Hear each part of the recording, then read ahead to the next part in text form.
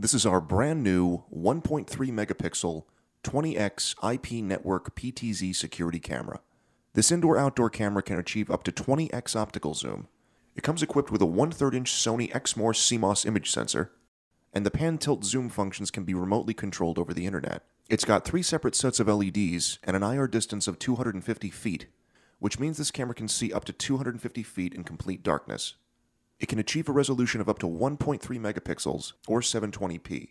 Inside the box you'll also find a power supply. This is the wall mount, instruction manuals, a safety hook, software disk, and an Allen wrench.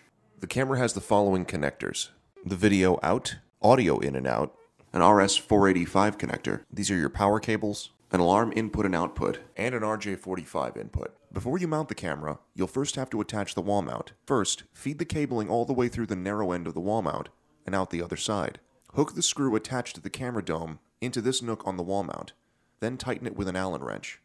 Then tighten the rest of the screws around the wall mount. After the dome is attached to the wall mount, attach the safety hook to both the wall mount and the dome of the camera. This ensures that if the dome somehow gets detached, it won't go crashing to the floor. Now the camera is ready to be mounted to the wall.